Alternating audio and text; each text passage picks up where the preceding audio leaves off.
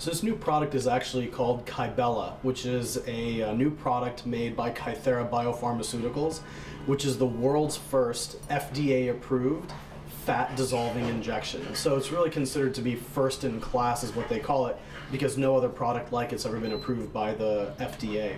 So primarily it's responsible for being injected into what we call the submental crease, which is basically that double chin that nobody likes and nobody wants.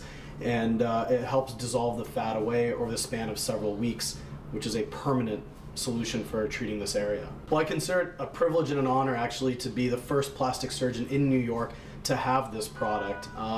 Basically, I was fortunate enough to be approached by the company themselves as they were trying to select a group of plastic surgeons and dermatologists around the country that they were going to trust to roll this product out. One of the main things that's super important is that it's exciting to know that we have an injection that can dissolve fat. But the FDA has only given approval to have it injected in the submental area to treat, again, that double chin or that fullness in the neck. So what we didn't want to have happen is everyone gets a hold of the product and starts injecting it everywhere to help dissolve fat.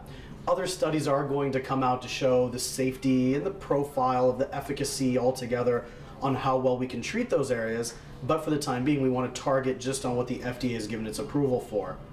So with that said, I was approached by the company to be one of the first doctors in the nation to have the product, and fortunately enough will also be responsible for helping train other doctors in New York and New York City for that matter on how to safely use this product so we don't cause harm to our patients and give them the maximum benefit of Kybella. So patient selection when we're involved in any type of surgical, or in this case non-surgical cosmetic procedure, is the most important thing. Who's a really good candidate for having this procedure done or this injectable? So in this case, we're really looking for people that have mild to moderate amounts of what we call the submental fat, or a little bit of that double chin. And people who aren't a good candidate are people that have that double chin that's more of the turkey neck, the extra skin. So if there's a lot of loose hanging skin, this probably isn't something that's going to work well in general for those individuals. Also, patients that have a history of a lot of major bleeding problems, or if there's any active infection going on in that region, those patients also, for the most part, aren't going to be good candidates or get a good result for having Kybella injected. So the active medication in Kybella is what we call deoxycholic acid.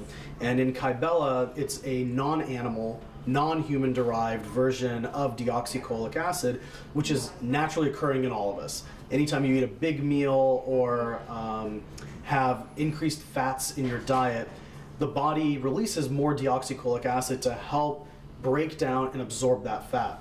So quite some time ago in Brazil, in Europe, and other places, pharmacists were compounding deoxycholic acid mixed with another substance to try to help break down fat. But what we saw was that injections of this material were not regulated. They didn't really have a good formulation of it down, and sometimes these pharmaceutical companies, or rather these pharmacies themselves, ended up compounding it in increasing doses, less doses, so they weren't having a standardized efficacy. So really what Kybella's done is do the science, do the right outcome studies, measure what it is that's causing patients a problem versus not causing them a problem, and being able to standardize a sterile formulation of it. So it was really kind of a company or group effort at Kybella to bring this to us. So Kybella injections themselves usually take about 20 to 30 minutes to have done here in the office. They don't require anesthesia. They don't require going to the operating room. There's a little bit of tenderness associated with the injection, and it peaks at about 15 minutes or so after the actual injection. I like to numb my patients up right beforehand, so in general my plan is going to be to have my patients come in a little bit early, take some ibuprofen or some Tylenol, and we'll put a little bit of numbing medication in the area before we go ahead and inject it. The downtime itself is patients can go back to work right away or the next day. There's going to be a touch of redness, or can be. Some people perceive there to be some fullness or still a little bit of numbness in that area. And there can be some increased swelling associated with the procedure as well. So I'm not going to recommend it to my patients if they tell me they have a gala or an event that they need to be at tomorrow. We're not going to inject it the night before. But we can certainly give them a few days of leeway, just like I would with one of my dermal fillers, like Restylane or Juvederm. So that's sort of what most of the patients experience after having it injected. I think it's going to have a huge impact altogether on the profession of aesthetic surgery and dermatology, aesthetic medicine altogether.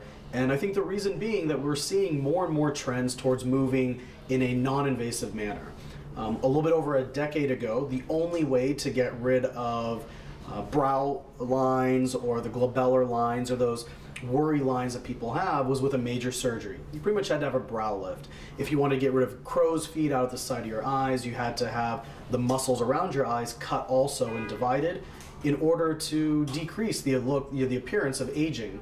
And then, of course, Botox came along. The world has not been the same since then, of course.